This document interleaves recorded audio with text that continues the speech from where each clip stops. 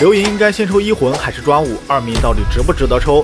先说结论，我更推荐大家优先抽1魂。虽然单从伤害层面来讲，专武对流萤的单人伤害提升要略高于1魂，但是1魂可以减少流萤的战绩点消耗，从而提高实战的容错率，并且多余的战绩点还能留给同血主频繁释放战技，间接提升全队的伤害。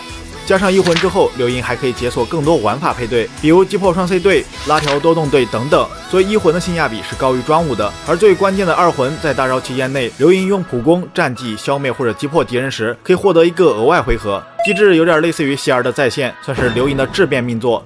杀人还要诛心，听不懂也没关系。简单来说，流萤的2魂和隐月、黄泉的2魂差不多，提升非常大，所以有能力的非常建议拿下。后续如果还想提升，就建议直接抽到6魂，否则2魂即可。抽取顺序0+0、1+0、2+0、2+1、6+1、6+5。